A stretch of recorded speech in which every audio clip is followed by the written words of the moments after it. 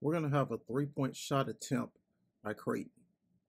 This shot will occur at the intersection of our lead and our trail.